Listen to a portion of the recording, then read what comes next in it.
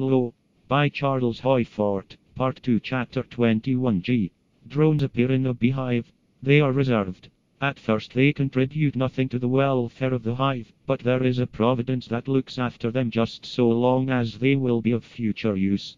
This is automatic foresight and purpose, according to automatic plan, in the beehive, regarded as a whole. The god of the bees is the hive. There is no necessity to think of an external control, nor of any being presiding over the bees and directing their affairs. Reservations besides those in the affairs of bees and men are common. Some trees have buds that are not permitted to develop. These are known as dormants, and are held in reserve against the possibility of the destructions of the tree's developed leaves. In one way or another, there are reservations in every organism.